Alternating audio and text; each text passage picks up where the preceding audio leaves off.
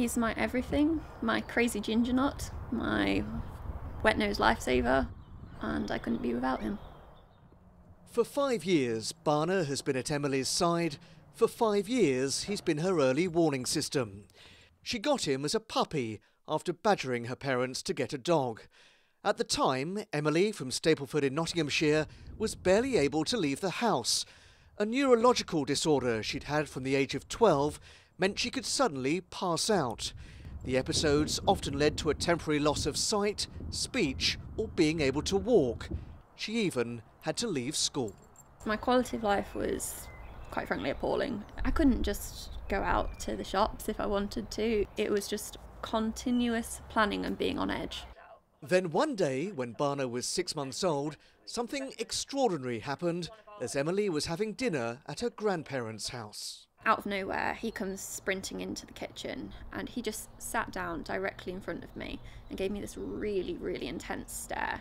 And then this single bark, and he doesn't bark in general, so this was just like a really weird kind of, what is this all about? And then 5 minutes later, I was unconscious. A coincidence?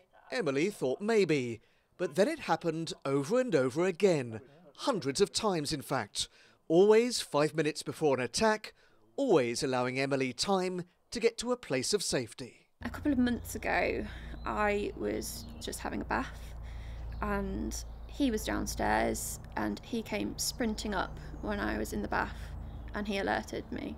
That was a completely life-saving one because I could have very, very easily drowned. It's all down to Barna's incredible sense of smell. He can detect changes in Emily's pheromones, the equivalent of smelling a spoonful of sugar in 2 Olympic-sized swimming pools. His unusual ability now has full recognition from the charity Medical Detection Dogs, a cause which Emily has taken to her heart.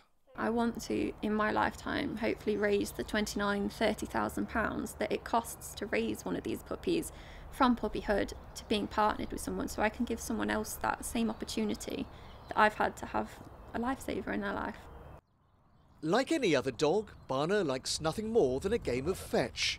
Most dogs give the ball back, not many give their owners their life back. Peter Byrne, ITV News, Stapleford.